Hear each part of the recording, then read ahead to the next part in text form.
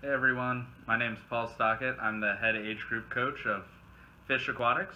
We're located in Lafayette, Indiana, which is right across the river from Purdue University, which is where I ended my swim career.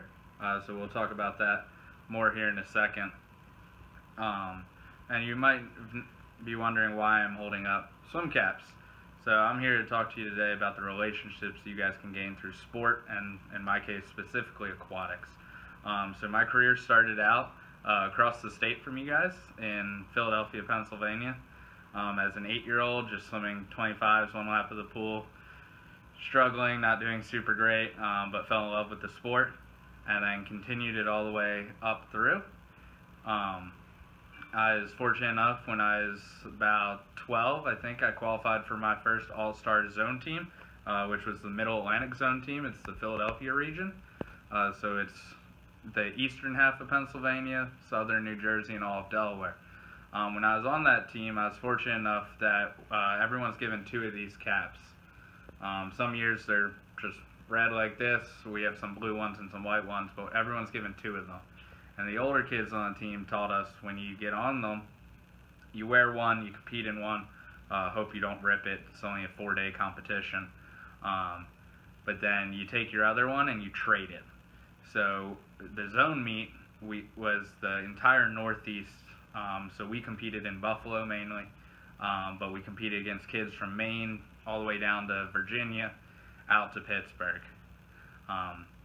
So you would go, and when you would race somebody, or you would find somebody on their team that you would make friends with, you would trade them a cap or trade them another piece of apparel, kind of like how football players in the NFL swap jerseys after games.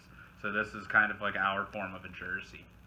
So I was really fortunate that the older kids taught us how to do this, and that is kind of tradition. And it's a tradition that stuck with me now. I've been doing it since I was 12, and then I've collected, I believe I have 235 now from about 20 some states, maybe 25, 27, somewhere in that range, and like 6 or 7 different countries. So this was my first one from a different country. It's an elite team cap from Canada. So I actually got this down in Baltimore. I was down at Michael Phelps's home pool, North Baltimore Aquatic Club, Meadowbrook Swim Club, and there were 2 Canadian teams there, and I thought that was the coolest thing. I was like 13 or 14. I was getting to compete against people from another country. So I went up to one of them, and really hoping that I could communicate with them, because I knew they were from the French-speaking part of Canada, and I was fortunate they knew English, and I was able to trade swim caps with them, give them one of mine from my club team in Philadelphia, and get this elite team cap from them. And then just kind of continued that tradition on, and then when I finally got to college, didn't have quite the same opportunity to trade caps as much, or really get caps from other places, except I had a lot of teammates from other countries and other states, so I was able to have them help me out and add to my collection. It was really neat when I first got to Purdue and walked on pool deck, and there were 4 different languages being spoken on pool deck at once. For us, it was English, Spanish, French, and Slovenian. So Slovenia is a country in Eastern Europe where one of my teammates was from, and he ended up being captain my sophomore year. But his name was Jan. So he gave me a Slovenian national team cap, where he was on the national team for a few years before college. Jan was just a really great mentor to me. I unfortunately had to end my career due to a shoulder injury, and Jan, who had previously been through a shoulder injury himself, was able to really take me under his wing and support me during that.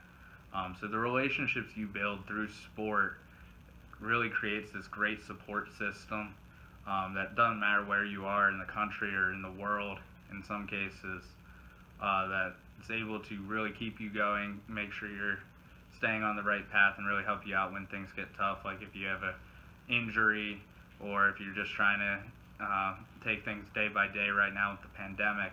Your support system that you gain through sport really helps you do that. So I'd encourage all of you to stay active, stay involved in sport, or music, any extracurricular activity really, and develop those relationships, develop that support system, and develop those lifelong friends. They really mean everything to me, and I know to many others as well who've gone through that same pathway that I've been fortunate enough to take.